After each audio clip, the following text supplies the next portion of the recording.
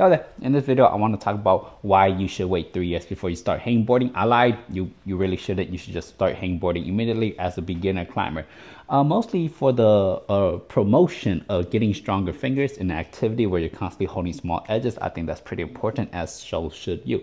Now perhaps you will have come to the conclusion that maybe you shouldn't do hangboarding as a beginner because it's dangerous and it's prone to injuries.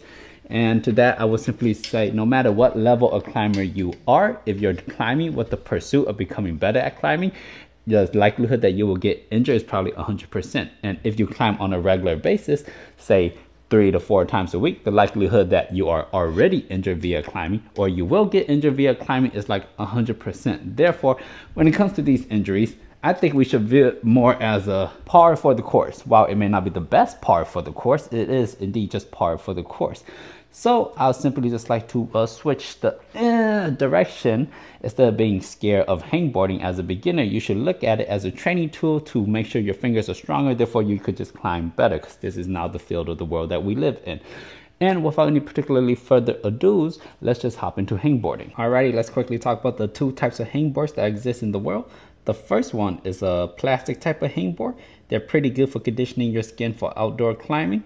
I don't really like these. The ones I do prefer are these wooden ones. Now, the wooden hangboards are good because they're really friendly for your skin. Now, when it comes to understanding how to read these hangboards in terms of grip variety and grip choosing, most hangboards out there are asymmetrical, meaning that the 15mm edge and the other 15mm edge are not directly in the center of the hangboard. Likewise, the 30mm edge and the 30mm edge are not in the center of the hangboard. So they're slightly asymmetrical. So don't make the mistake of grabbing this and grabbing this and assuming that both these edge sizes here are going to be the same. They will not be.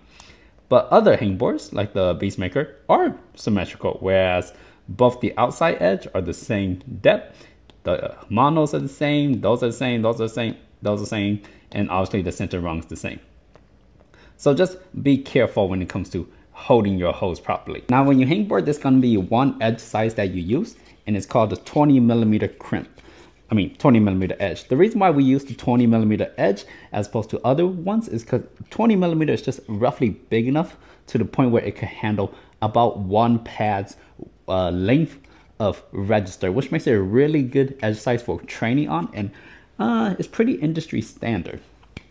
Now, when it comes to which grip variety you should use open hand, half crimp, or faux crimp. And the answer here is you're going to have 2 options. Option 1 is going to be open hand, or option 2 is going to be the half crimp.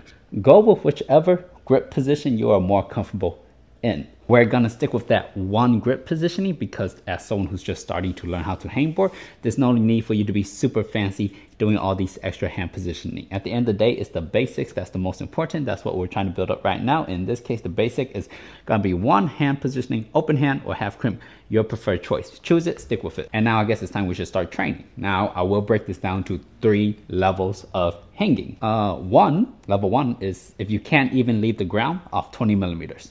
Level 2, if you could leave the ground for 5 seconds. And level 3, if you could leave the ground for 10 seconds. So if you're in the level 1 category where you can't even get your body weight to leave the ground, here's what your hangboard workout's gonna look like.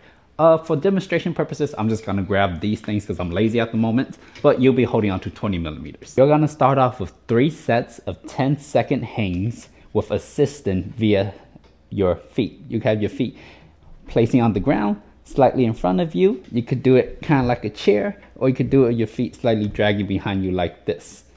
Whatever it is, you're going to try to focus most of your weight into your fingers, obviously, and hang for a count of 10 seconds. After those 10 seconds are up, you're going to rest for 2 minutes and repeat that 3 times. You're going to follow that up with 4 sets of 5 jumps.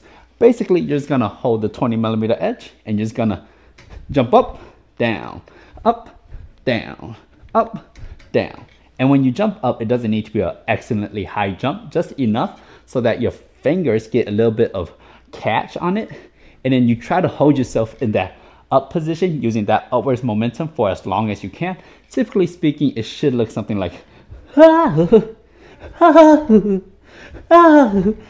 of that nature. You're going to do that 5 times for 4 sets, and you're going to rest 2 minutes. per set. And in case you're wondering why you're over here doing these jumps onto 20 mil, it's just so that you could get used to the feeling of your entire body weight leaving the ground and being only supported by your hands, even though momentum is with you. Now, after you're done jumping, you're just gonna go back to some normal basic hangs. You're gonna finish off with 2 sets of 10 seconds assisted hangs again.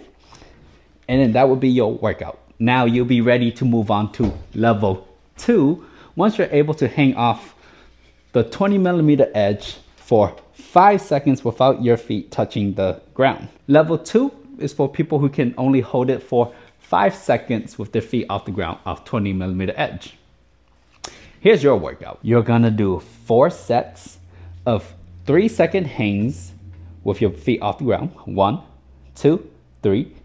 Immediately place your feet on the ground and then hold it for an additional 7 seconds for a total of 10 seconds. Since your max hang is only 5 seconds, we're gonna make sure you're able to hang with your body weight 100% of the time, thus 3 seconds. So, right, you're hanging 1, 2, 3. Now we're gonna want to get a little bit extra hanging into you, but without completely wrecking your fingers. Hence, feet back onto the ground for the last 7 seconds, and we're just building up that volume and integrity in your fingers with lighter loads, but while allowing you to be intense in that first 3 seconds. Now you're gonna do 4 sets of that shenanigan with like a 3 minutes rest per set. Afterwards, your fingers should feel a little bit more warmed up. And now you're ready to go pretty much balls to the wall. You're gonna do 5 sets of 5-second hangs. And you're just basically gonna hang for 5 seconds. 1, 2, 3, 4, 5. Rest 2 minutes. And repeat that for a total of 5 sets. You're gonna put in 25 seconds worth of work. And that right there should get your fingers feeling relatively good. Now you're ready to move on to level 3. If you're able to hang for 10 seconds without your feet touching the ground. Now level 3 is if you're able to hold the hangboard for 10 seconds without your feet making contact with the ground. And the workout is relatively simple. It's just 6 sets of 10-second hangs with a 3 minutes rest per set. Now you pass this level if you're able to hang without your feet touching the ground for a total of 20 seconds, at which point in time you're ready to move on to bigger and better things. Now there is an ongoing debate on whether you should hangboard at the start, in the middle, or at the end of your climbing session.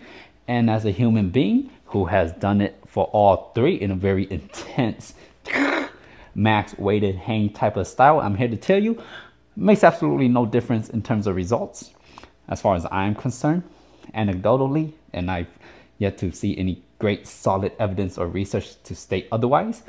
But I will say one thing: if you were to do your hangboarding before you start your climbing session, it will make your fingers feel really nice and recruited. So that is the one difference I do notice if I do my hangboarding session first and then I climb afterwards. But in essence, you should just do it how you want. If I was to recommend a time frame, I would say to do it first, just so you can get it over with. And in terms of frequency, how often you should do these light hangboarding sessions, because they are indeed very light hangboarding sessions, you should do them every single time you climb, every single time.